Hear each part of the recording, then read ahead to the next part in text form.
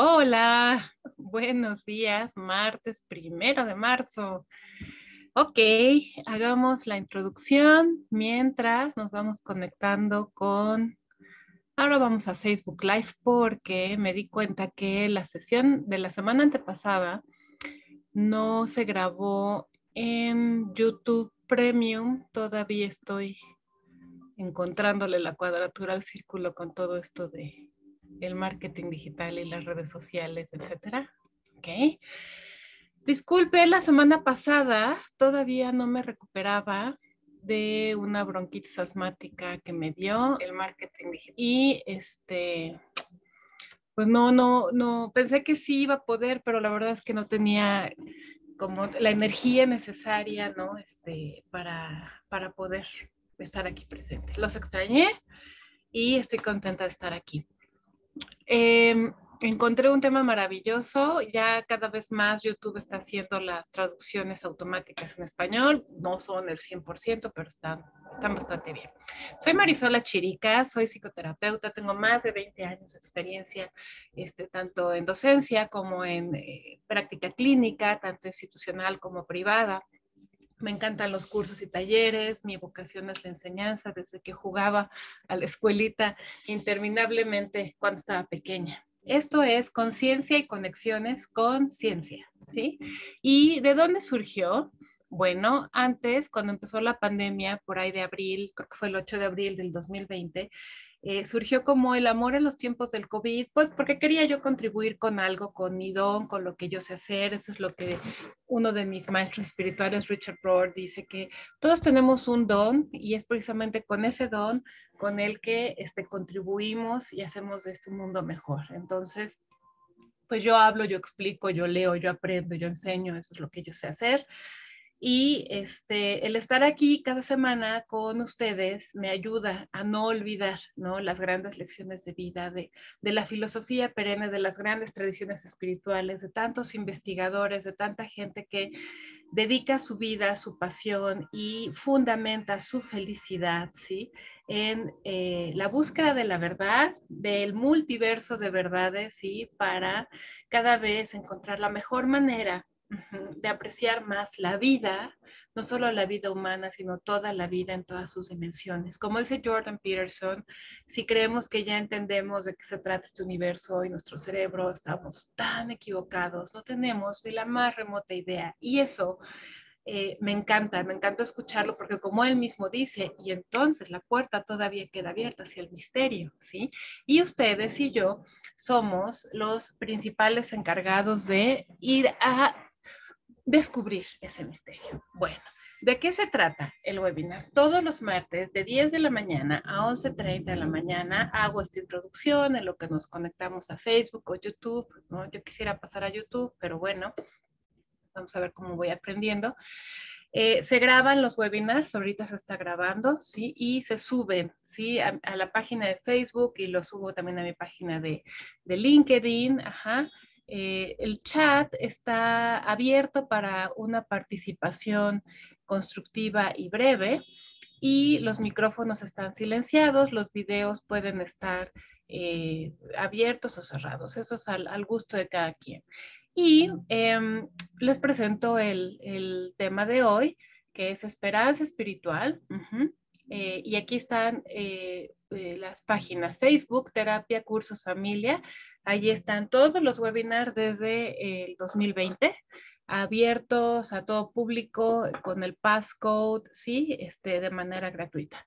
Y ahí hay dos direcciones de Blogspot para quien guste ver lo que de repente escribo y ya son varios años que he estado subiendo cosas. Creo que 2016 eran 6 años, más o menos. No es muy seguido, pero hay por ahí contenido de todo tipo que a lo mejor les puede ser útil. Ajá. Después de esta introducción, sí, que más o menos termina a las 10 de la mañana para todos los que se conectan por primera vez, ¿verdad? A Conciencia y Conexiones con Ciencia. Eh, Les comento, o sea, en paso a otras diapositivas que son más... ay, se perdió el cursor aquí. Aquí está, aquí está, aquí está. Que son para reflexionar Wait. En silencio, ahí está. Ajá. Reflexionamos en silencio, yo les dejo la musiquita que se oye por ahí, los pajaritos que cantan acá, ¿sí? Vamos por la libreta, vamos por algo con que apuntar. Aquí está para recargarme, yo también hago la reflexión con ustedes. Yo guardo silencio, sí, más o menos, esta vez son 3 diapositivas, 3 minutos por diapositiva y ya hacemos el inicio formal del webinar, ¿ok? Bueno.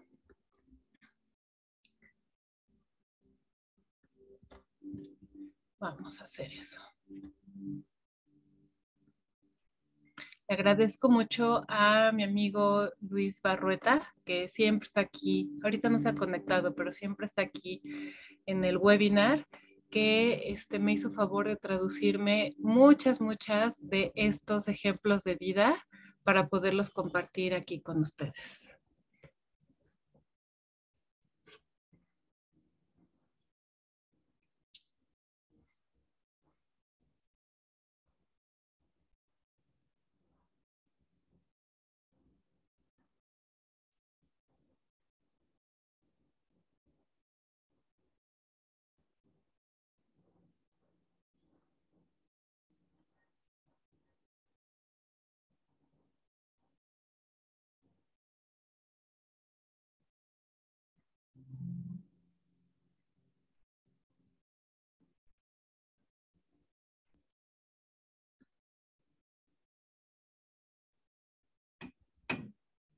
Ay, perdón. Perdón. Ya. Regreso. Ahí estamos.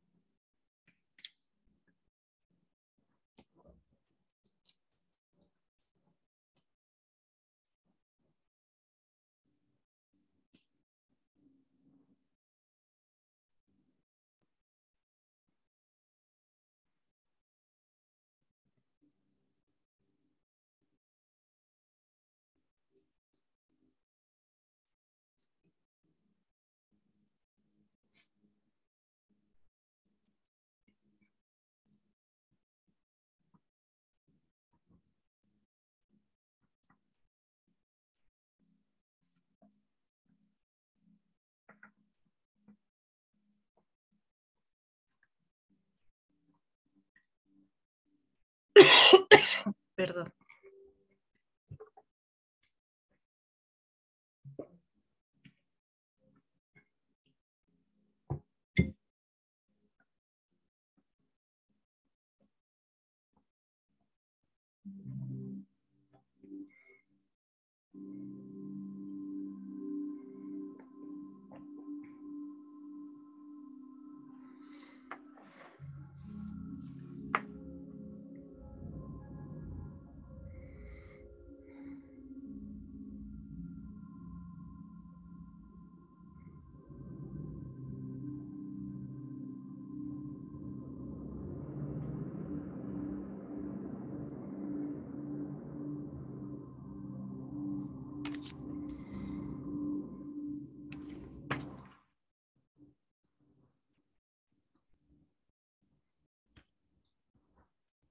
Hola, hola, buenos días. Una disculpa, la semana pasada todavía estaba recuperándome de una bronquitis asmática que me dio y no tenía la energía. O sea, yo pensaba que sí, pero ya el lunes que me iba a poner a preparar aquí el webinar, dije, oh no, creo que todavía no puedo.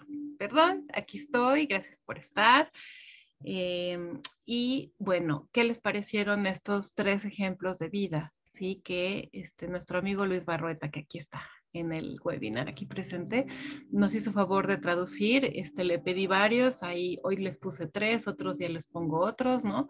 Porque creo que es muy importante contrarrestar, ¿no?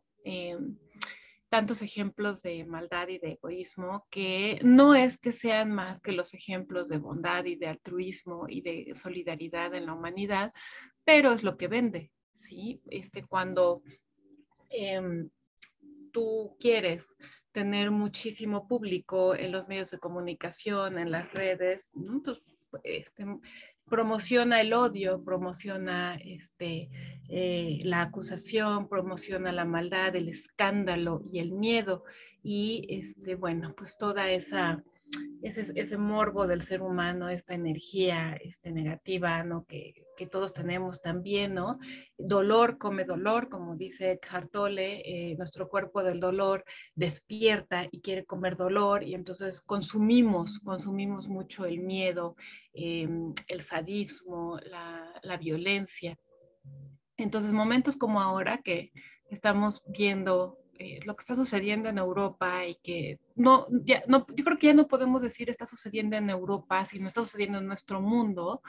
Ya Ucrania y Rusia, o sea, no están lejos, estamos demasiado cerca unos de otros en este mundo globalizado, y no podemos ser indiferentes, ¿no? A los sucesos no bélicos, ¿no? A las invasiones, ¿no? Yo sé, soy hipócrita, yo lo sé, soy muy hipócrita en mi inconsciencia, porque, bueno, guerra siempre ha habido allá en Oriente Medio, y está todo el asunto de Pakistán y Afganistán y todo esto, ¿no? Pero de alguna manera siento que sí, ese conflicto está muy localizado allá en Oriente, ¿no? Y esto está mucho con repercusiones y más involucrado acá también América, y lo que nos toque, ¿no? Cómo vamos a participar ahora, ¿no? Y entrando en esa materia, que eso es lo que traigo en el corazón, esto que está sucediendo allá, tratando de entender lo que no voy a entender, una gran complejidad, ¿no? Sistémica, internacional, geopolítica, ¿verdad? De todo esto que está sucediendo. Tenemos a Sophie Scholl, ¿verdad? La primera diapositiva que dice, no hay nadie dispuesto a darse a una causa justa.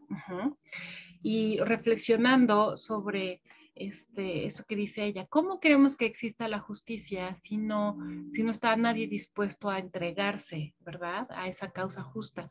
Eckhart Tolle, este maestro espiritual que hemos compartido aquí en el webinar muchas veces, ¿sí? Hace muchos videitos acerca de la manifestación y cómo manifestar lo que deseas, ¿no?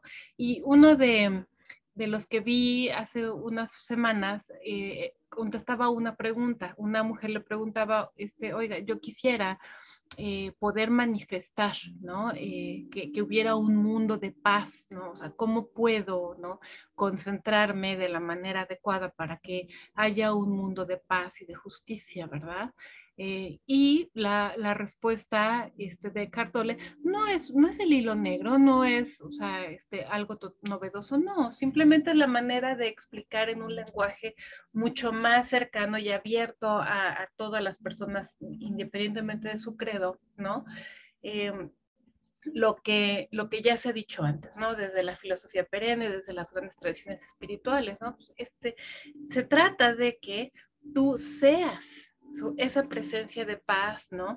En el mundo, o sea, tú tienes que actuar, ser, encarnar, ajá, ese mundo que tú deseas ver. La única manera en que se manifieste un Dios de bondad, un Dios de justicia restaurativa, no una justicia vindicativa, ajá, un Dios de amor, un Dios de diálogo, es que cada vez más personas, ¿sí?, nos entreguemos, ¿sí?, a manifestar esa realidad en nuestro cuerpo, en nuestra persona. Ajá. De otra manera, ¿qué es lo que normalmente hacemos como seres humanos? ¿Sí? Lo delegamos, ajá, lo delegamos pasivamente, como si fuera una cualidad que tiene que venir de fuera, que alguien, un héroe, un prócer, o sea, como Prometeo, va, conquista, ¿no?, el fuego y lo trae a los seres humanos. Entonces, dice Jordan Peterson, gran pensador actual, ¿no?, tan crítico, de pensamiento tan crítico, en la medida en la que creamos que somos esclavos, vamos a seguir generando tiranos, ¿sí? Y eso es lo que está pasando, estamos regresando en los gobiernos al autoritarismo, y creo que sí tiene que ver con estar convencidos de que no valemos, de que somos esclavos, de ser muy flojos para pensar y de ser demasiado pasivos, ¿no?, para entregarnos a una causa. Ahora, la causa no es a quién odias, a Estados Unidos o a Rusia, ¿no? Sino cuál es tu causa, ¿no? La causa es, queremos que Rusia tenga capacidad de diálogo con Ucrania, ¿no? Queremos que todos los interesados, ¿no? En lucrar con la guerra, incluido nuestro país, renuncien, ¿no? A un beneficio personal a costa del sufrimiento de los demás, pues entonces tenemos que entregar este cuerpo, esta realidad, ¿no? Este ser que somos, ¿verdad? Nuestras acciones del día de hoy a manifestar eso, ¿sí? Con todo el esfuerzo. Ustedes lo saben, han intentado dialogar con alguien que piensa que ustedes están equivocados y que piensan que ustedes están haciendo las cosas mal y que quieren culparlos a ustedes del malestar. A ver, vamos a pensar eso en este instante. ¿Sí?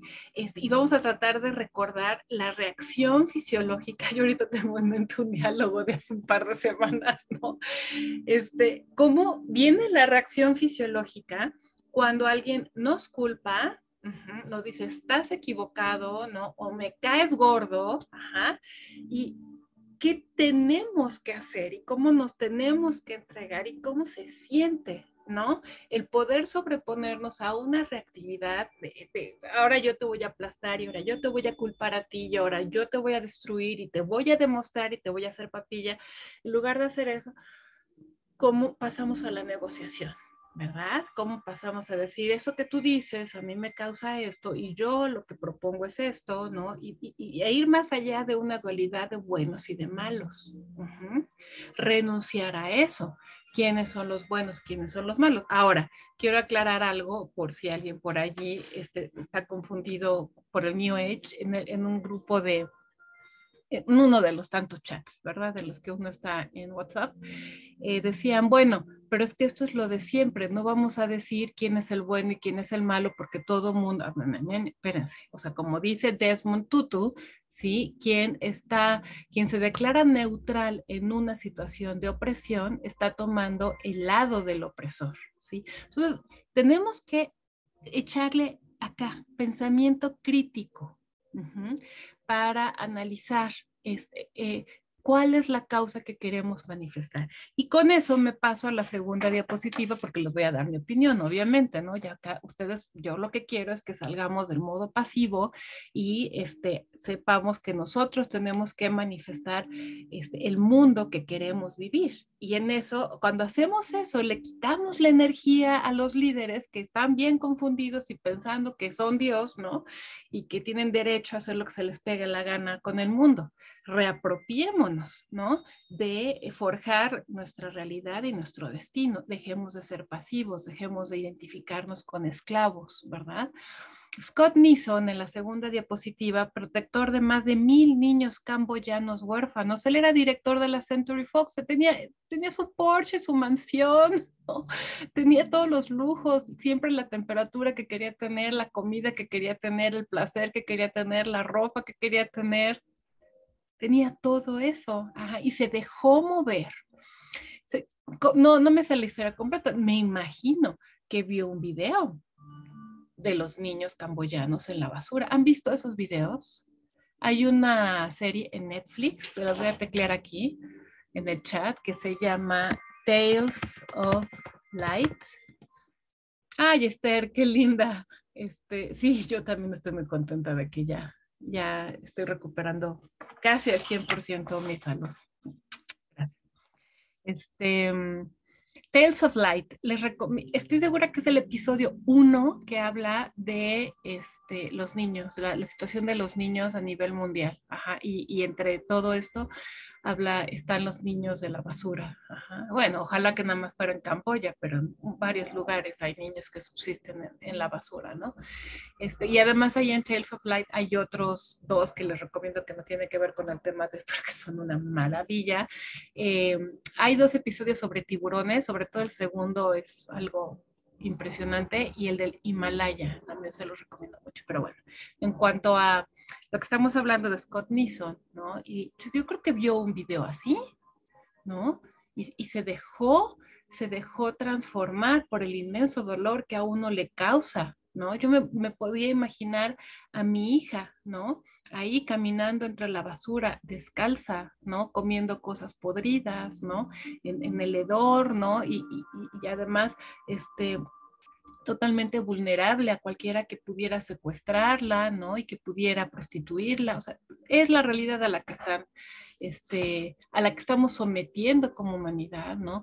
Con nuestra negligencia, a los niños. Entonces, yo tengo un llamado desde muy pequeña hacia la niñez. No sé si puede ser un parámetro absoluto que les sirva a todos ustedes, pero a mí cuando por ejemplo, en el conflicto de Ucrania, de Rusia y todo, siento que me voy a polarizar. ¿Qué es polarizarse? Pinches rusos, ¿no? Hijos de su madre, ¿cómo se atreven, no? Ojalá Estados Unidos les den toda su madre, o sea, eso es polarizarse, ¿no? No, los gringos son muy buenos, son muy santos, o no, los gringos son los culpables, porque si ellos no lucraran con el comercio de armas y no hubieran querido chingarse a Rusia con este asunto de la OTAN y todo, entonces Rusia, no, los ucranianos, porque si ellos hubieran dicho, no, que no me estén metiendo en el asunto de OTAN, o sea, eso es polarizarse, pensar que uno tiene que decidir quién es el bueno y quién es el malo. Ajá. Entonces, todo, o sea, nuestro pensamiento en automático se va a la polarización siempre. Esa es nuestra reactividad. Como dice, hoy escuchaba a Anthony de Melo en la mañana, en las últimas meditaciones que grabó, que decía, eh, ¿por qué dicen, tanto en el budismo como Jesús, que si no es con violencia no entramos en el reino de los cielos o no podemos despertar, ¿no? Porque si nos dejamos ir, ¿no? Por lo que naturalmente se da en nuestra fisiología, es pura reactividad. ¿Sí? Y entonces, pues solamente nos vamos por donde sentimos padre y placer, ¿no? Pues yo siento padre ahorita defender a los gringos y no, yo siento padre defendiendo a los rusos y yo siento padre, pues siempre se siente padre pensar, alucinar que uno tiene la razón. Y díganme qué bien le hace eso a la humanidad, sino es que más bien estamos replicando lo que se está dando en macro, ¿no? En una guerra. Ajá. Entonces, a mí me aterriza pensar en los niños. A mí me aterriza totalmente, fíjense, y hay una meditación muy padre, ay, que está en inglés, pero le vamos a pedir a nuestro amigo Luis Barrueta que nos traduzca para el webinar. Aquí abusando y comprometiendo en público. Bueno, ok, hay una meditación que a mí me llega diario del Centro de Acción y Contemplación de Richard Rohr. Ay, gracias Luis, ya contestó. Va. ¿Sí? Diario me inscribí a las Daily Meditations de Richard Rohr y su equipo, ¿no? Entonces, abro mi mail y todos los días tengo ahí una joya de inspiración. No todas las escribe Richard Rohr, o sea, ya son varios de su equipo, ¿no? Gente muy inspirada. Entonces, en una de esas, la que les quiero, la que le vamos a pedir a Luis que nos traduzca, es una meditación acerca del niño nuestro niño que fuimos, nuestra niña que fuimos, y el niño que hay en cada uno de las demás personas. Ajá. Y es realmente internalizar y sentir, ¿no? Poder visualizarnos cuando teníamos 4 añitos, 5 añitos, ajá, y tomar contacto, ¿no? Con nuestras emociones, con las tristezas, con nuestras necesidades afectivas, ¿no? Pues con las carencias que todo ser humano ha tenido, pues porque no hay padre y madre perfecto y la sociedad apenas está despertando. Entonces, no es una cuestión de, precisamente no es juzgar a los padres y decidir quién es bueno y quién es malo, sino hacer contacto, ¿no? Con la parte real, ¿no? ¿Por qué somos reactivos y por qué vivimos a la defensiva? Porque estamos siempre defendiendo, ¿no? A esa Marisol chiquita, ¿no? A esa Adriana chiquita, ¿no? A ese Luis chiquito, ¿no? O sea, siempre. Entonces, hacer contacto con esto, ¿sí? Te lleva a la verdad de ti mismo y no sé dónde más los lleve, pero también está muy padre pensar que yo, Marisol, me voy a relacionar con Marta chiquita, con María Cristina de 5 años, con Rosario de 5 años, con Esther y con Emilio de 5 años. Entonces nos relacionamos diferentes. Ajá. Y a mí en esto, con la inspiración de Scott Neeson, que se dejó transformar por el dolor de la infancia, yo estoy pensando en los niños de Ucrania, yo estoy pensando y sintiendo a los niños de Rusia, ¿no? Y eventualmente de todos los niños y todas las niñas, ¿no? Que siempre van a sufrir las últimas consecuencias de cualquier falta de conciencia y de evolución de nosotros los adultos. Siempre son las víctimas más vulnerables. La violación es un arma más, ¿no? En los conflictos de guerra para diezmar al enemigo, ¿no? Y nadie menciona a los niños cuyos padres se van a la guerra, que van a presenciar como los bombardeos y que van a presenciar la muerte de sus madres, de sus hermanos, ¿no? De sus abuelos. ¿Sí? Entonces a mí me conecta mucho con el deseo de paz genuina, ajá, sin tomar partido. Entonces, para mí eso siempre ha sido como un punto para centrarme más allá de una dualidad y se los comparto por si a ustedes les puede conectar con este deseo, ¿no? De manifestar lo que queremos que suceda, ¿sí? Allá en Ucrania. Y por último tenemos la diapositiva de Dale Schroeder. ¿Qué tal este señor, no? Dos pares de pantalones, 67 años trabajando de carpintero en la misma empresa, nunca se casó, nunca tuvo hijos, pero era pobre este señor, realmente. Él estaba viviendo en la escasez o en la abundancia, continuando un poco con el tema de hace 15 días. Creo que es obvio, ¿verdad? Yo me sorprendo todos los días de cuántas, y sé que no las cacho todas, de todas las veces que me digo a mí misma, no tengo tiempo para esto. Vivir en la escasez de no tengo tiempo para esto y cómo esto activa en mí rechazo y reactividad, enojo y mi ego, ¿no? ¿Cómo me piden esto? No, yo no tengo tiempo para estas cosas, ¿no? Por supuesto que luego se siente la superioridad, ¿no? Y luego cuando reacciono digo, wow, cuánta escasez, cuánta pobreza, ¿cómo que no tengo tiempo? ¿No? Y nos la creemos, ¿verdad? No tengo tiempo para esto, no tengo dinero para aquello, ¿no? O sea, estoy en escasez, no tengo nada para dar, ¿sí? Entonces, bueno, ejemplos como Dale Schroeder nos confrontan, ¿no? Nos confrontan con cómo construimos la realidad a la que le estamos llamando nuestra vida y nuestras circunstancias desde la escasez o desde la abundancia. Miren, aquí le voy a parar.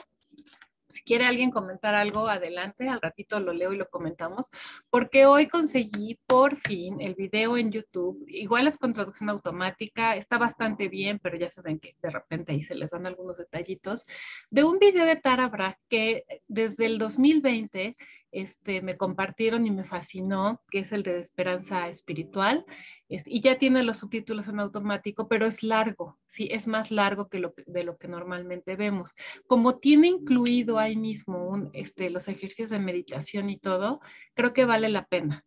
Si no verlo todo, pues casi todo. Entonces mejor nos vamos para allá y empezamos a practicar con Tara Brach, ¿sí? Este contacto con lo que queremos realmente manifestar a través de nuestra vida, nuestras acciones, ajá, nuestro cuerpo, nuestro ser y estar en el mundo, para salir del modo pasivo. Y reapropiarnos de la energía de transformación del mundo que le hemos dejado a unos cuantos líderes que no que están actuando desde una situación totalmente dual, ajá, polarizada, sí, e inconsciente.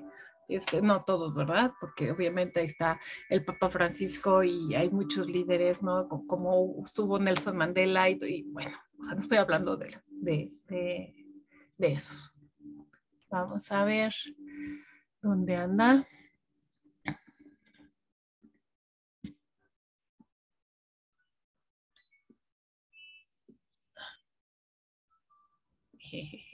Aquí no es acá. Ahí está.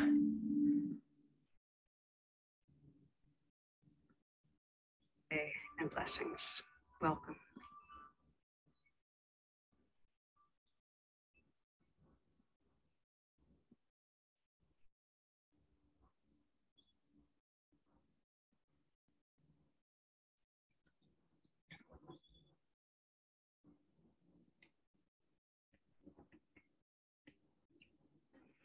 And it really is a pleasure to have you with us. Thank you for joining in.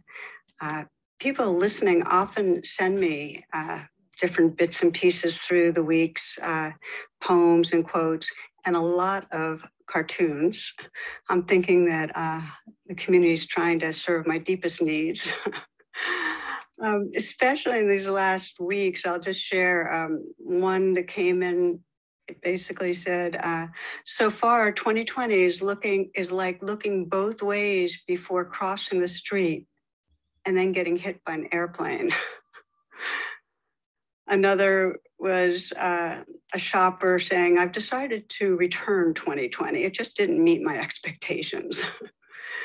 And then, of course, there's been countless takes on the restrictions of confines of being at home, sheltering at home. And one then just showed a dog on a psychiatrist's couch saying, and the psychiatrist saying, so when did you start seeing an invisible fence? So thank you for whatever you send to me. I enjoy these. The background theme, of course, of all of them is the intensity, the trauma, the anxiety, the uncertainty of these times. And then with that, of course, for so many of us, this continuing inquiry, which is so central, which is really how can our hearts hold it? How can we respond to what's going on for ourselves and for others in our world in a way that serves? So a part of looking at this, or as a way of looking at this, I wanted to start with a story, and it's a kind of a classical teaching myth that you find in many different traditions, and it's one that I've always really loved. And so you might sit back and listen. In the clouds of the distant past, there was a monastery that had fallen upon difficult times. There were conflicts and power struggles between the monks. There was disrespect and tension between monks and the nuns. Due to a drought, the vegetable garden had started going down. Now there was no effort to revive it. The monks and nuns just weren't taking care of each other or their land, and many of the monks were elderly. It was really a dying order.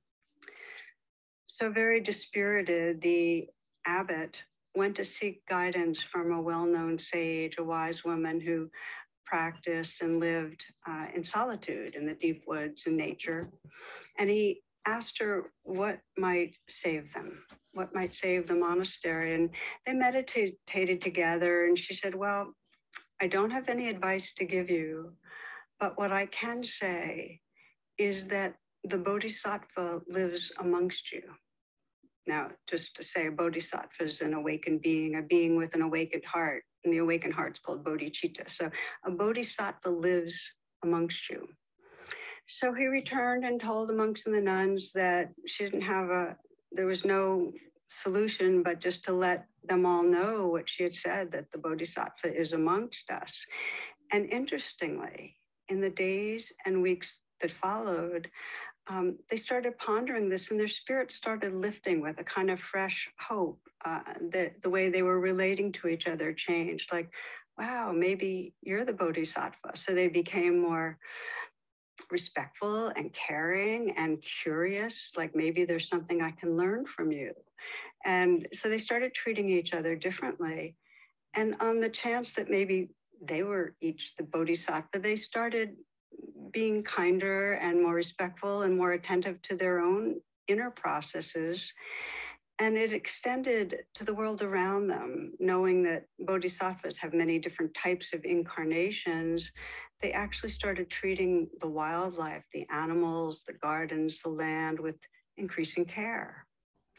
Well, people that came by started noticing the changing atmosphere and felt drawn to the radiance and the vibrance that was emanating from the monastery, and more of them wanted to move in and be part of it and join. And within a few years, the monastery became again a very thriving order filled with service to the wider community and celebration and love.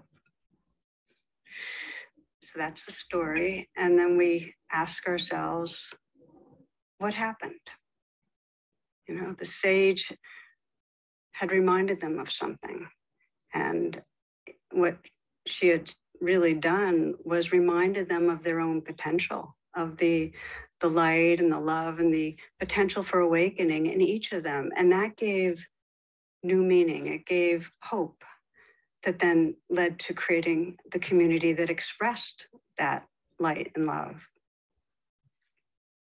So as individuals and as a society, some trust in our potential for love and our potential for awakening is intrinsic. It's intrinsic to transformation. The value of a spiritual figure like a Jesus or Buddha or that sage in the story, Muhammad, any authentic teacher and leader really points us back to our own potential, to it's a radical kind of a pointing back to the fact that bodhicitta, this love, this light, lives in each of us. And it's here and now, and it can be manifested. So the more we trust it, the more hope we have on our path. And I often think about different spiritual leaders like Gandhi or Mandela or Martin Luther King. They wouldn't have generated movements for great societal change unless they had this spiritual hope, this revolutionary vision, this dream of what's possible. They had to trust our collective potential to start these movements. And we can sense the inspiration of that trust. Think of John Lennon saying, "You may say that I'm a dreamer, but I'm not the only one. I hope someday you'll join me and the world will live as one." We kind of know what that can do when we really let that in. So hope in what's possible inspires us. It calls forth the best of us, you know. You can sense it in Black spirituals, you can sense it in mystical poetry and arts. And really, you wouldn't be here right now. You wouldn't be drawn to meditation practice if you didn't have some intuition of that potential in your own being, some openness to it.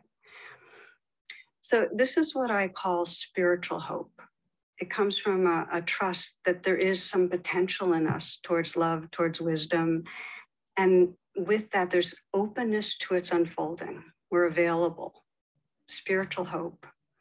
And so this will be tonight's reflection together on spiritual hope. It's the hope that really serves our path, serves both individually and our collective freedom. And as we'll explore, this isn't the hope that painful losses won't happen or that there won't be conflict. It's a qualitatively totally different domain. It really has to do with manifesting our deepest potential as humans. So I want to pause here and invite you just to reflect. And if it helps you, close your eyes. And imagine for these moments, and if it feels as if, that's fine, but imagine that you're sensing your lifespan, you know, how you've evolved through this lifespan. And you're totally acknowledging all the conditioning of your human personality and wounds and neurosis and insecurity. But you're sensing your lifespan and sense how that essence of awareness, of love, what I'm describing as bodhicitta, how it's actually becoming more conscious and manifest.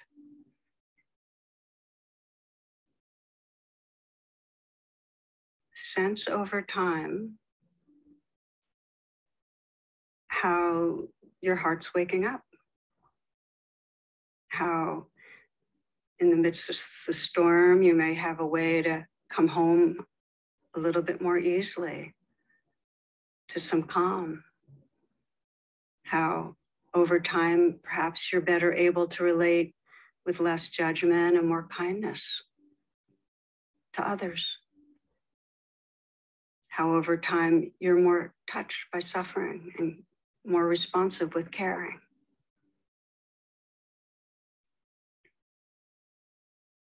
And sense that in you which senses how this will continue, that this is your evolutionary direction towards manifesting your potential.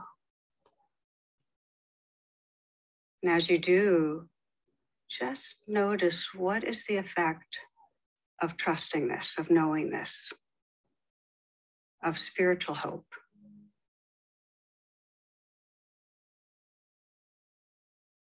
How does your body feel, your heart, when you sense that you're unfolding towards more love, more wisdom?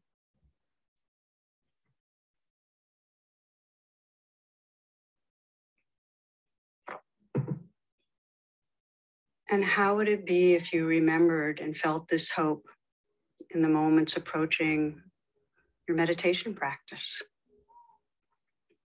That this is for the sake of continuing to be who I can be. That you remembered this awakening heart right as you were approaching an important talk with a loved one.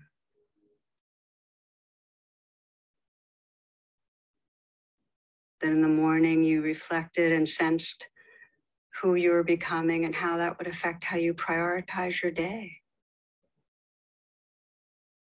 and how you respond to the world around you, to the trauma and suffering of the world.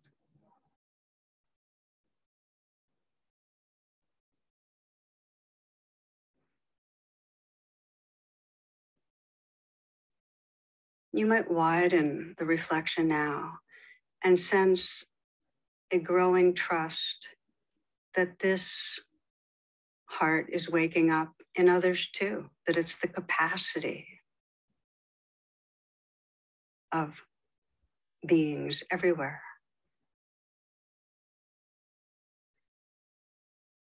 And sense the possibility that this awakening of bodhicitta may be accelerating through these times of collective trauma.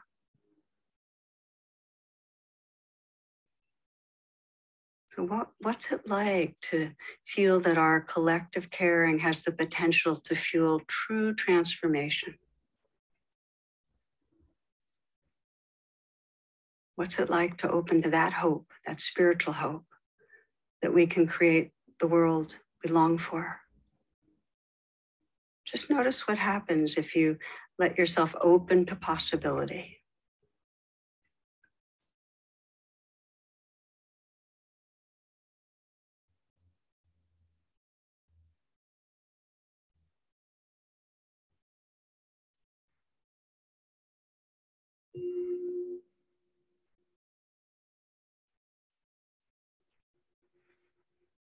Okay, so opening your eyes.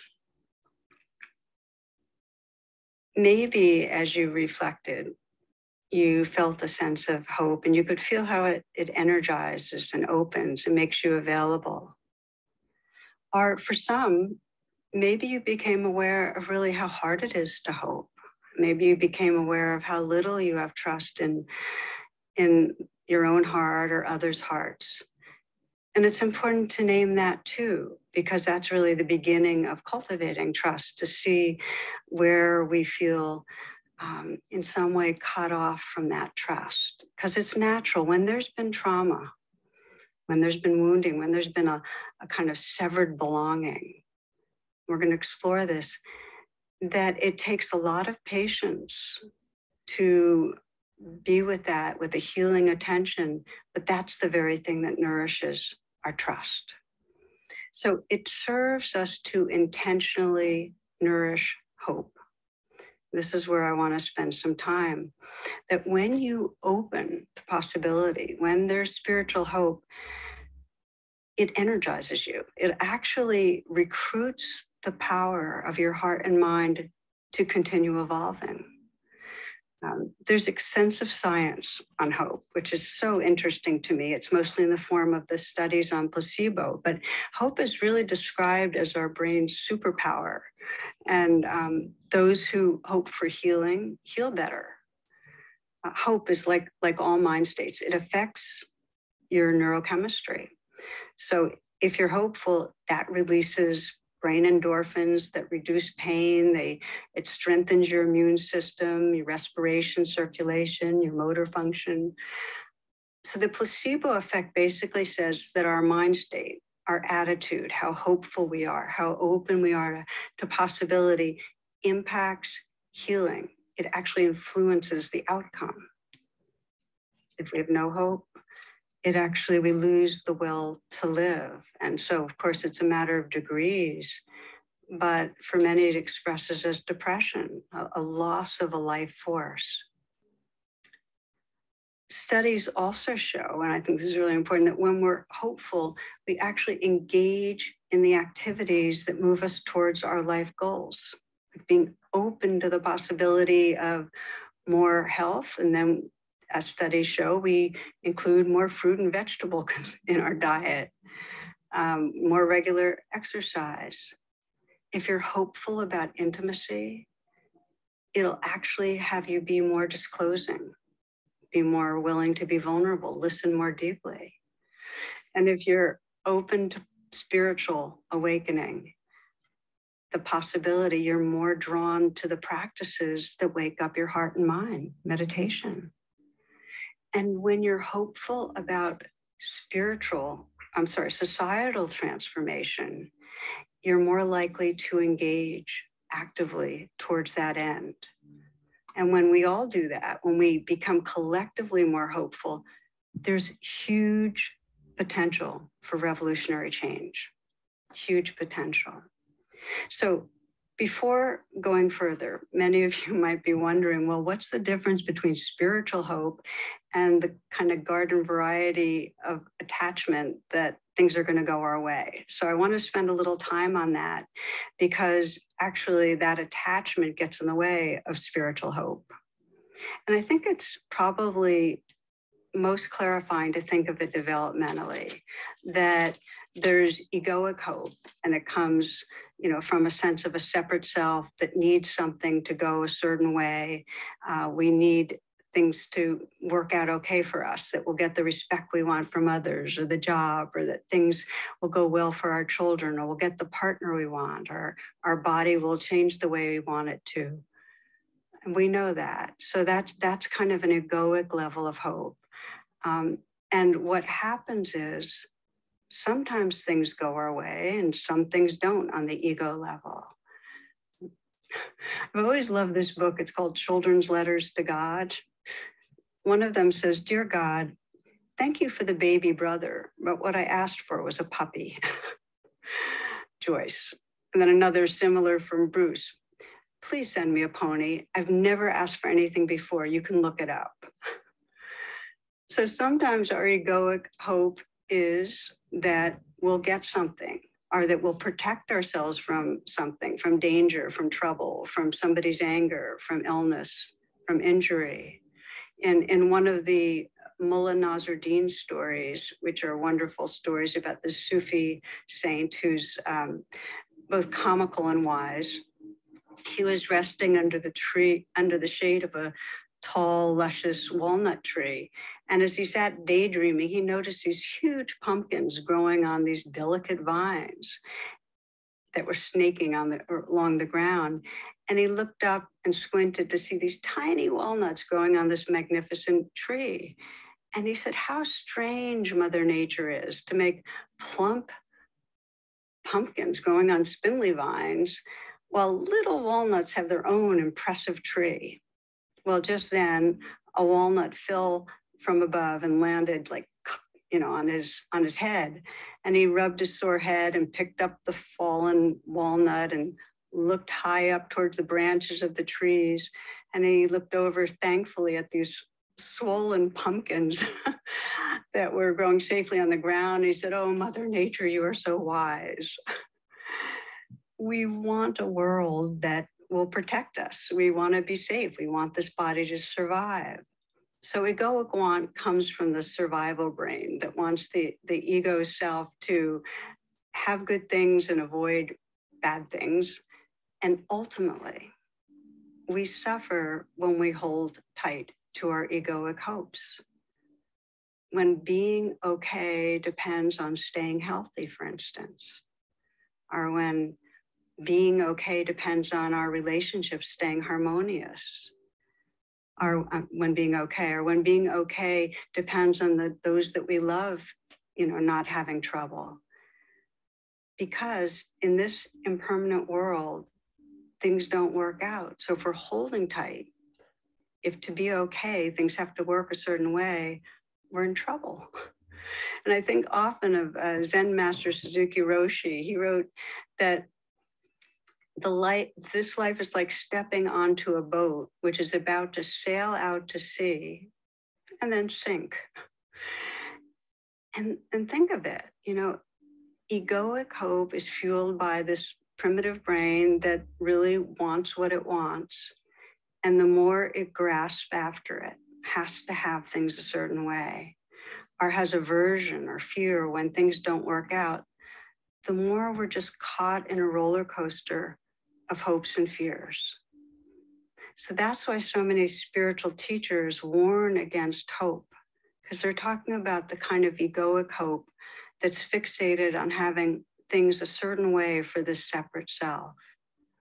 And you can hear that in T.S. Eliot when he said, "I told my heart to be still and wait without hope, for hope would be hope for the wrong thing."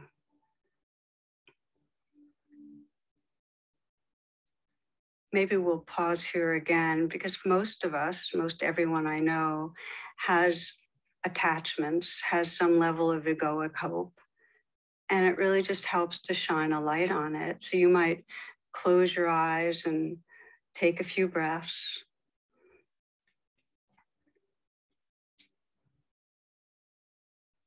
And you might sense, where is this so for you? Where do you have the ego level hope that fixates on things being a certain way? Maybe keeping your health. Maybe financial security. Maybe it's the permanency of a relationship, or how your child's life is unfolding. And the way you'll know that it's egoic hope is if it doesn't work out, that you seize up that life's not okay. So your well-being's hitched on things going a certain way.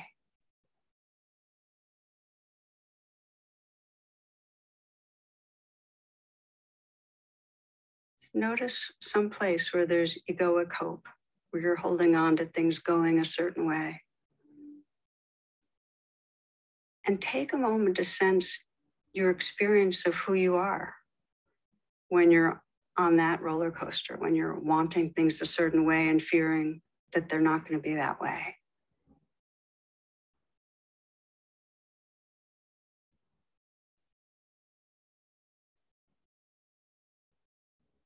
And what you might notice is the suffering of egoic hope is that it reinforces being a separate self that's looking ahead, that's contracted, that's holding on. And it takes us from the very presence that gives rise to spiritual hope.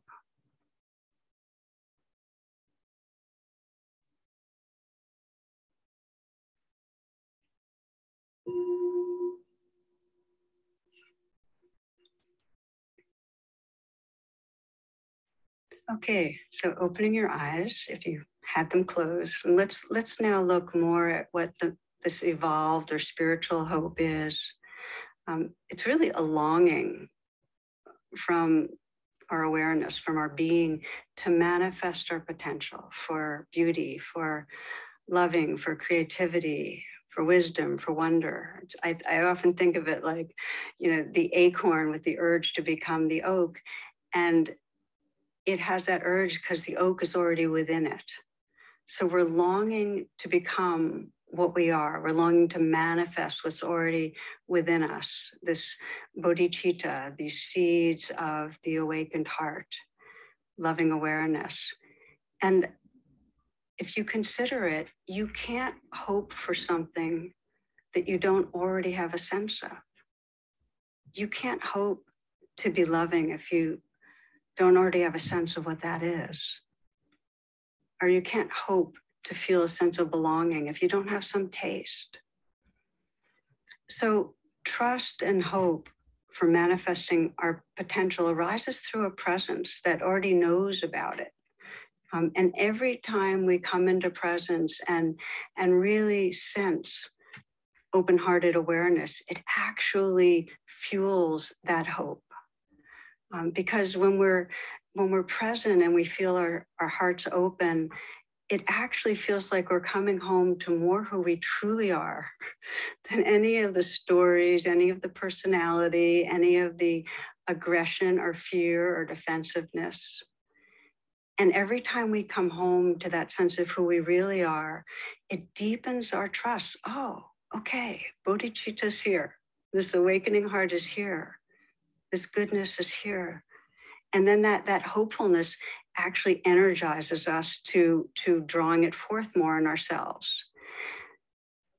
Often, and I'll speak for myself here, often I find that the gateway to reconnecting to that trust and hope are the moments that we get kind with ourselves. And I'll speak to that more when there's just a moment of just a gesture of kindness. There's a part of us that goes, oh, okay, goodness is possible. We dissolve the armoring a bit.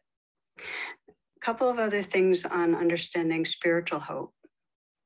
It's not on a timeline. It's not like, well, my spiritual hope is I'll go to this month-long retreat and I'll experience this openness and presence and emptiness and love, and that forever after I'll be living from it. It doesn't have a timeline or conditions placed on it. What's supposed to happen by when. Many of you are familiar with that phrase, the long arc of the moral universe. Came from an abolitionist Unitarian minister, and then Martin Luther King preached using that, sharing that wisdom, and Obama liked it so much he had it woven into a rug in the Oval Office. But that's the wisdom of it, is that our hope doesn't have, it's outside of time. It's not to be quantified. It's just in this potential that is in every human heart to wake up, to remember our larger belonging and to live from that. It's trust that that's possible. So, final piece I'll name in terms of the understanding of spiritual hope is that it doesn't arise because we turn away from the shadow, which is the conditioning we all have, to be greedy, to feel hatred when we're provoked or anger, to shut down, to judge. I mean, it's not that we turn away from that or in some way overlook it. Spiritual hope is this greatness of heart that it fully includes the reality of suffering, and yet it remembers that there's something larger. There's a larger truth. It's like seeing all the waves on the ocean of all the suffering that we humans go through, but remembering the oceanness, that we're bigger, that there's a spirit here that can wake up from that reactivity. So it's really the courageous presence with suffering and separation that deepens the poignancy and the power and the vitality of spiritual hope. Let me give you an example that really struck me. I was looking at pictures of Juneteenth, the Juneteenth celebration, and I was so moved. I was looking at the ones from Dallas, Texas, and there were thousands and thousands of people gathered, and they all had yellow umbrellas. Now, yellow is the color of hope. It's the color of creativity of new life, of what's unfolding. And each of these yellow umbrellas had the name of a person, Black person, whose life was lost due to police violence. So those yellow umbrellas that acknowledged the loss, and yet in the face of that loss still had that hope in who we can be. Martin Luther King said we must accept I'm sorry, let me say it again. We must accept finite disappointment, but never lose infinite hope. Okay, so it's through our presence with the suffering, with the disappointments, and with the great losses that often are the starting place for reconnecting to spiritual hope. And we're going to unpack that together. That in the moments that we actually have the courage to be with the suffering, it wakes up caring and it reminds us of who we really are. And that's the hope. Every time we remember our potential for caring, for kindness, and then we remember it collectively, we can see that hope collectively. Wow, we humans really can care. Then we sense the possibility of a movement for racial justice, for freedom. Hope makes a difference. I've observed for many, many people as I work, supporting people on the spiritual path, the way that just beginning to really trust the goodness inside us energizes us on the path. And I witnessed it very, very powerfully with my friend Sherry Maples, who I've talked about before. Wonderful being, dedicated her life to social justice, and also on the personal level was just a very vibrant, alive, athletic, loved life person. Well, she had a breakup in a love relationship that devastated her. She couldn't find any trust in anything. She had no trust that love was going to be possible again, and she didn't have what she would call hope. She went into a huge depression. But gradually, her practice, which was be present and have the intention to be kind, her practice kicked in. And over the months, and I spoke to her often, over the month, she increasingly brought kindness to that devastated place in her. And between that self-kindness and the care of others, she came through with what I would call a much deepened kind of spiritual trust that love was here no matter what. And it was inside her.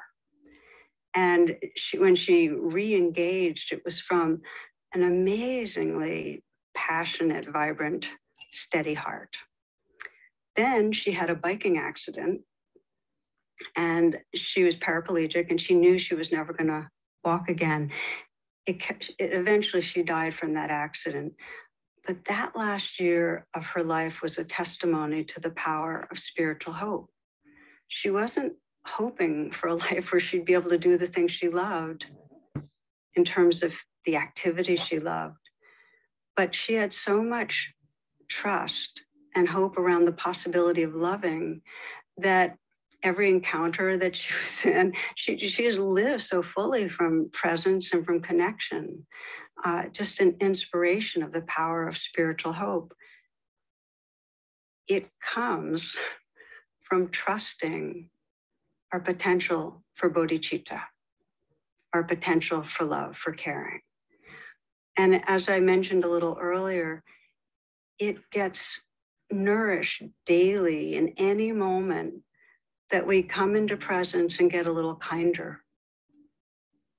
I can speak for myself that when I become aware that I've gotten grim, I've gotten small, judgmental, irritated, whatever it is, if I can remember to even offer myself a gesture of kindness And this is even if I don't mean it, in some way say, be kind, or it's okay, sweetheart, or in some way a gesture, and I'm putting my hand on my heart. I don't know if you can see it.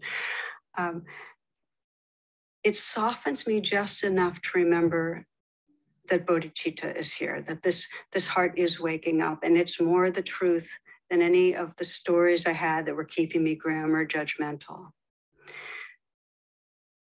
There's a real power to any pathway that brings us back to presence and kindness.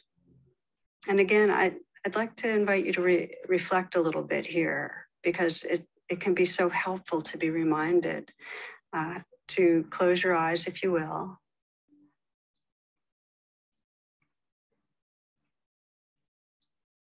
This is a short reflection on the self-kindness that wakes up spiritual hope. And you might scan and sense, is there anywhere you're feeling a bit caught in self-judgment, where you're feeling some self-doubt, where you're feeling down on yourself in some way, not trusting yourself?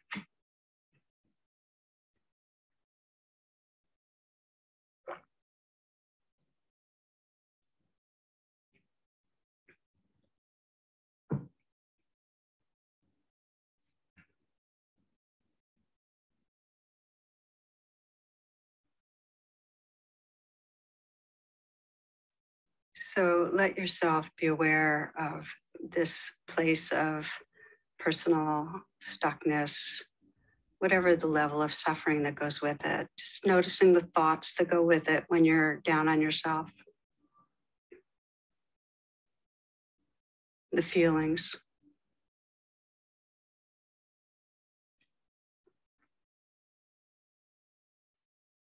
And then when you're turned on yourself, what it feels like inside, that place inside that feels bad, that feels vulnerable, separate from others, not okay.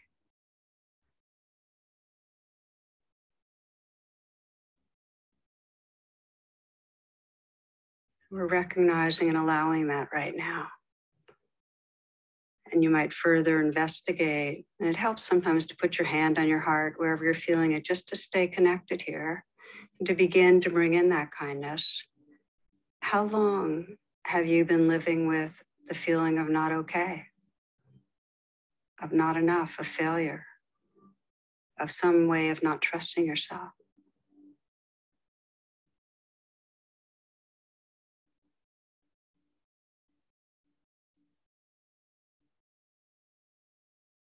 And how does the feeling of not trusting your own goodness, how does that affect your life, your relationships, your work?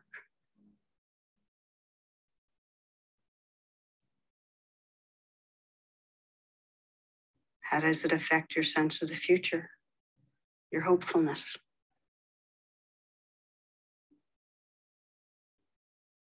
When you're inside that place, and let your deep intention here be now to bring kindness to this place of vulnerability. You might call on your most awake heart to do so, that inner bodhisattva, or you might call on anyone, any spiritual figure that's an outer bodhisattva that has an awake heart. And you might sense, what is it you most need to remember, to hear, in order to trust your own goodness right now? What's the message? And who might it be from?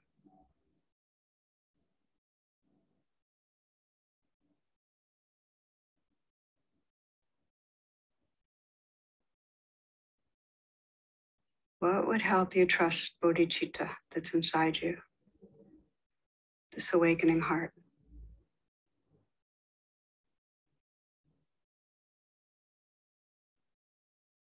And with whatever comes up, sense that there's a message being sent from your own awake heart or from some outer bodhisattva, some message of care, some reminder to trust.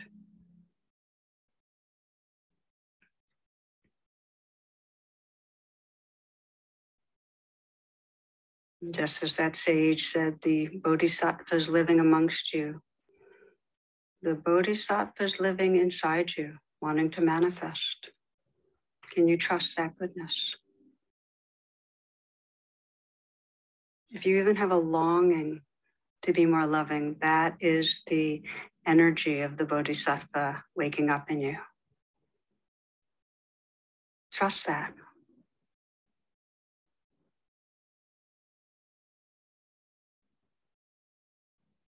And just rest for a few moments in the presence that's here. Sense the space of compassion, of caring, of kindness.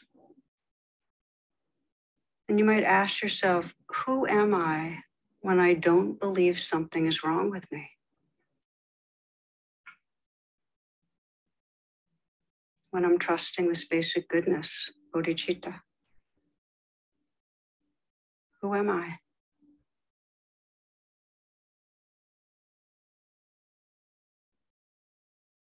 And what would my life be like if I remembered this trust? If I felt the hope of it unfolding more and more, this goodness, what would my life be like?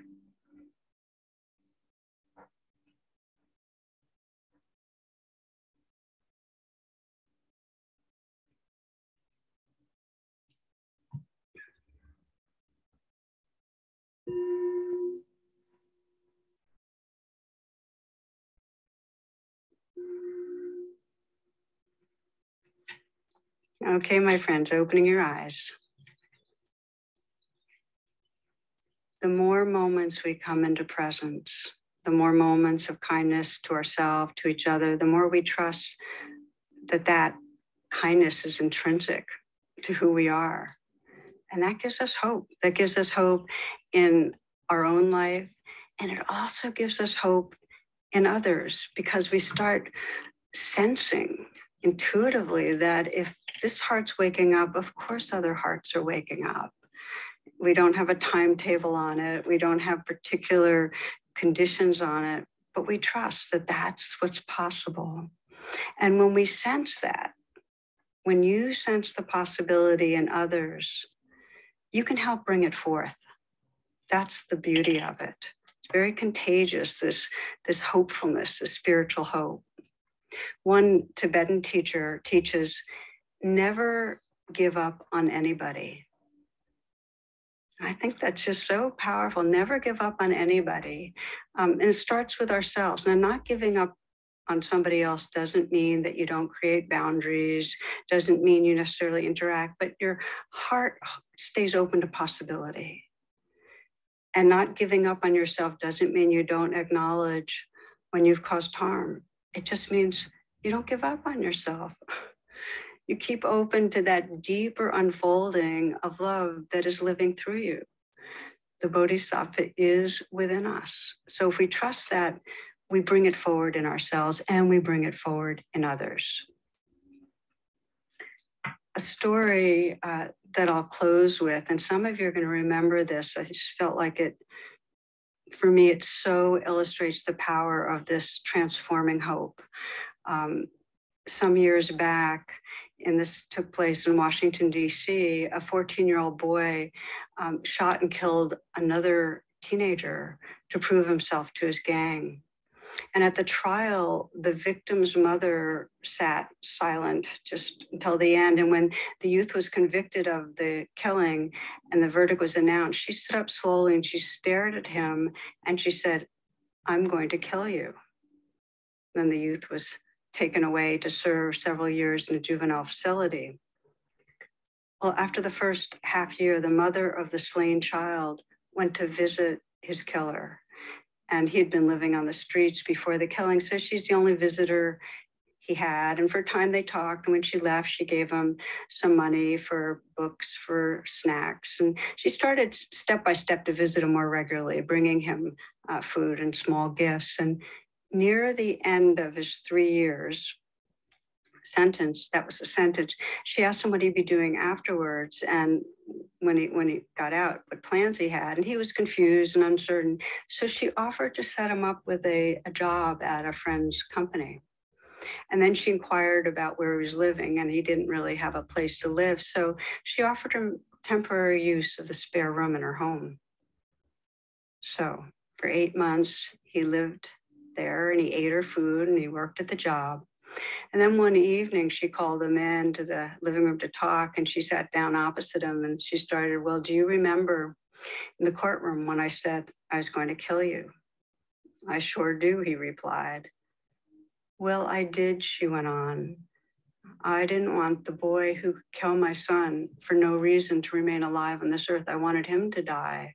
That's why I started to visit you and bring you things. And that's why I got you the job, let you live here in my house.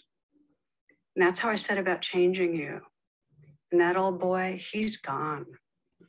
So now what I want to ask you, since my son is gone and that killer's gone, is if you'll stay here. I've got room, and I'd like to adopt you if you'll let me. And she became the mother of her son's killer, you know, the mother he had never had.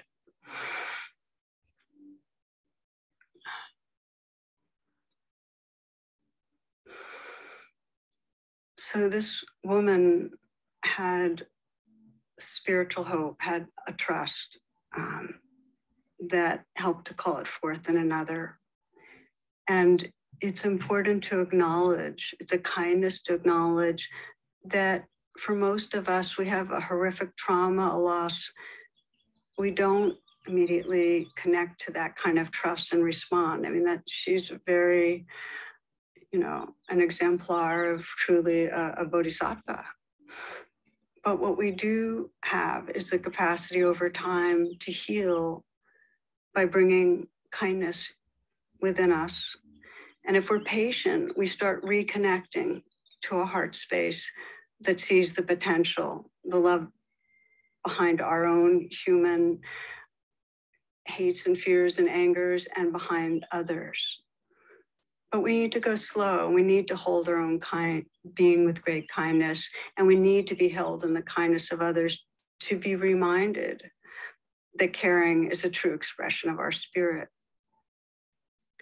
So this is the pathway to trusting bodhicitta and to nourishing spiritual hope and what's possible.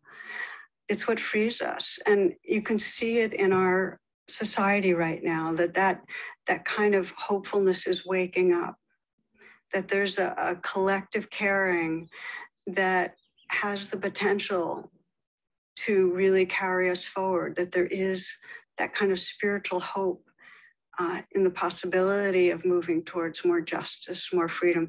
It's what lets us carry the yellow umbrella. I think of Ruby Sales, who I have deep, deep admiration for, civil rights activist. And she put it this way. She said, we have to be as clear about what we love as what we hate if we want change. So we have to open to what we hate, open to the suffering, open to the pain, and absolutely remember the depth and tenderness of the caring that can hold it. We have to be clear that that's what we love, that we want to wake up that bodhicitta and hold hands from that place of bodhicitta and bring forth the world that really matters to us.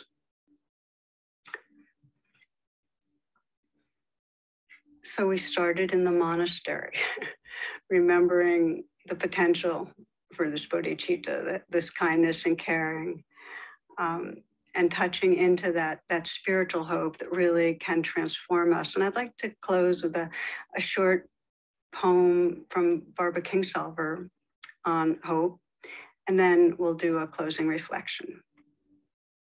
The poem. Here's what I've decided.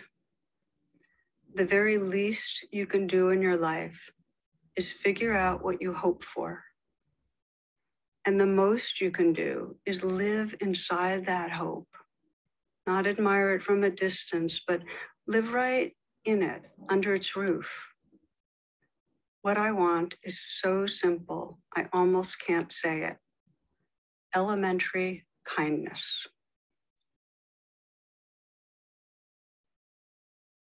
And so for this final time, you might close your eyes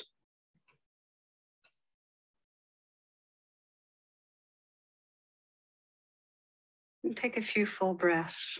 Invite yourself right here.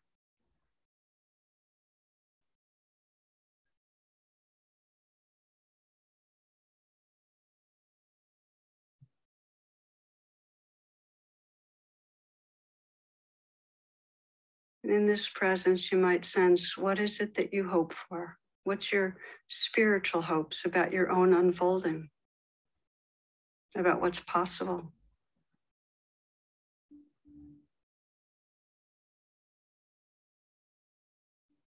What is it you want to manifest?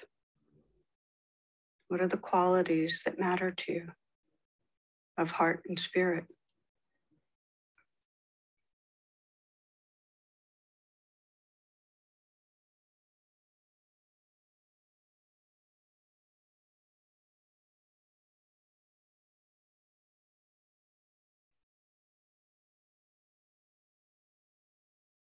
And you might sense, what are your hopes, your spiritual hopes for our world, for our larger society?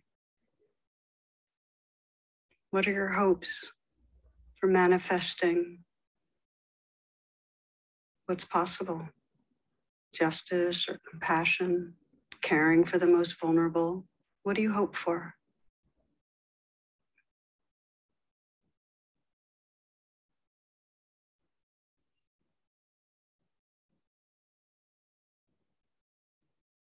And what does it mean to live inside that hope, to inhabit it?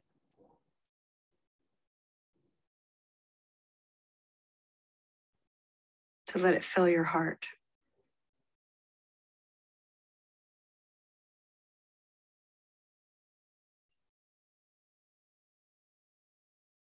What would it mean to live from that hope?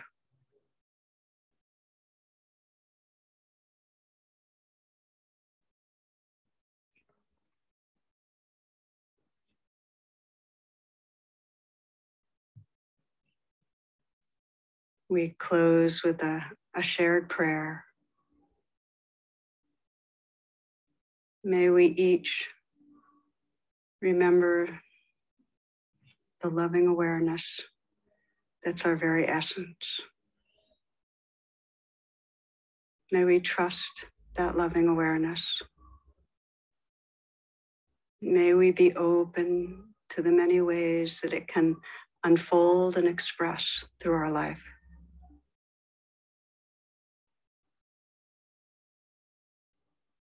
And may all beings awaken to this loving awareness as our shared essence.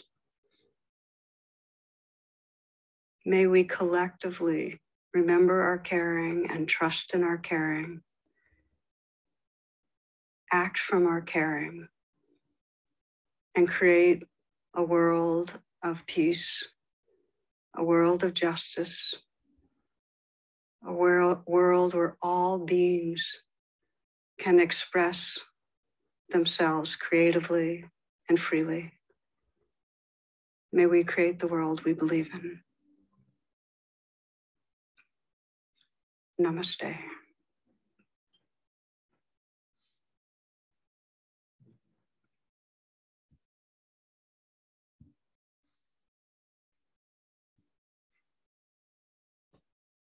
Bueno, difícilmente hay algo más que decir, ¿no? Si quieren comentar algo, ustedes en el chat, ¿sí? Algo que les haya llamado la atención. Yo quisiera, en lo que alguien quiera compartir algo, ¿no? Quisiera resaltar un par de cosas que creo que puede ayudar. Mi sugerencia sería, ¿no?, que apartemos un momento cada día de la semana para recontactar con esto, ¿sí? Que no sé ustedes, pero en el momento en que yo lo vivo, me doy cuenta que es la realidad fundamental a partir de la cual se expresa lo mejor de mí y empiezo a manifestar el mundo de bondad, ¿no? Y de diálogo, y de vulnerabilidad, ¿no? Que quisiera que yo vivir, pero sobre todo que mi hija y todos los niños, ¿no? Les toque vivir, ¿no?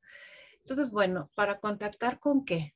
La diferencia entre la esperanza egoica, ¿sí?, que nos pone muy ansiosos pensando que solamente podemos estar bien si nuestro itinerario de necesidades y de deseos se cumplen como arbitrariamente, iba a decir se nos ocurra, pero en realidad no, ni siquiera se nos ocurre.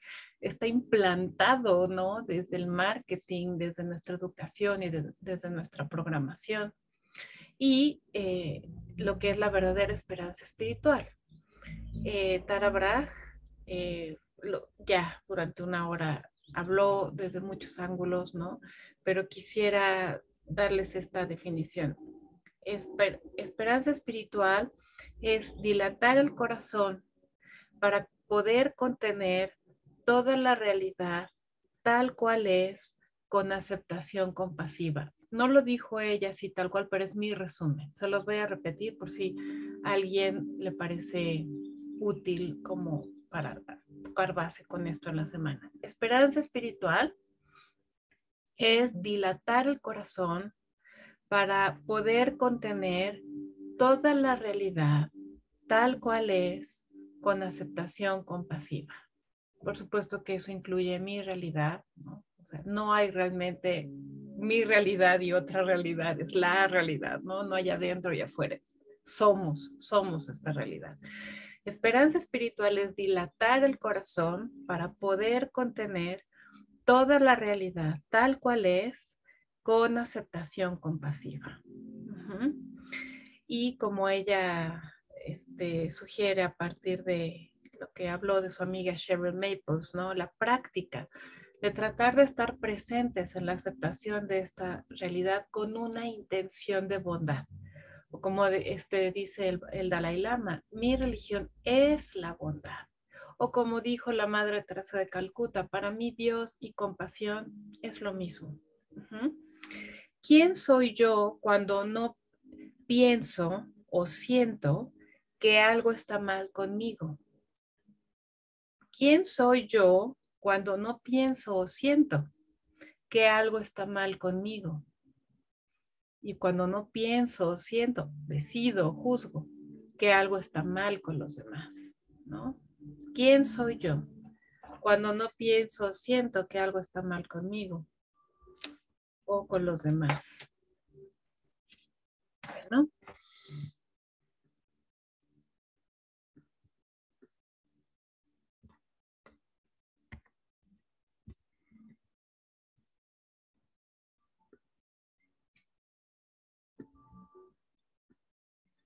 Por supuesto que les recomiendo los libros de Tara Brach, ¿no? El de aceptación radical tiene estrellita. Y estos que no tienen estrellita, pero se los recomiendo también, En busca de una religión personal, de Thomas Moore, Guía para crear una espiritualidad personal en un mundo secular. Ajá. Y de Roger Bregman, que no sé, creo que todavía no está en español, Humankind, a Hopeful History, Utopía para realistas, porque, bueno, tenemos demasiado condicionamiento externo para pensar que todo está mal con la humanidad. Dice Jordan Peterson, ¿sí? Que estamos invadidos, ¿no? O llevados, overwhelmed, ¿no? Saturados de una mentalidad en la que odiamos que existamos los seres humanos y que si los seres humanos no existiéramos, la Tierra estaría mejor, que somos como el cáncer de la Tierra. Yo confieso que durante un tiempo también así lo sentí. Y dice, no puedo concebir un pensamiento, una filosofía más genocida que esa.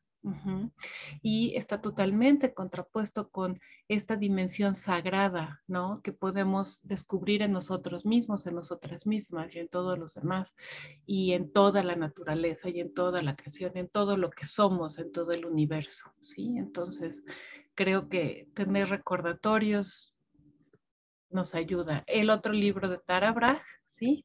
De compasión radical también.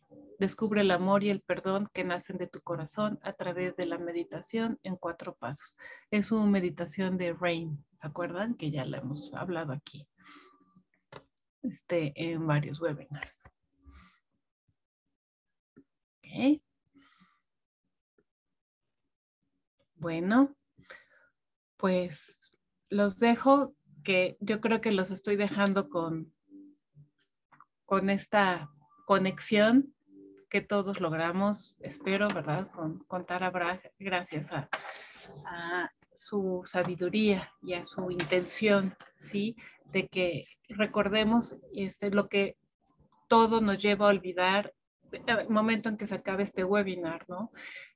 Que está la semilla de lo sagrado, de la sabiduría, de la bondad germinando, ¿sí? En nosotros y en toda la humanidad, y que no debemos darnos por vencidos, ¿no? Porque esperanza, la esperanza es lo que, por el mismo hecho de desearlo y de saber que ahí está, ¿sí? Se va a manifestar y nos va a curar y nos va a sanar. Emilio, esperanza egoica ve hacia afuera y lo material, la esperanza espiritual va hacia adentro y a la bondad que habita en el corazón.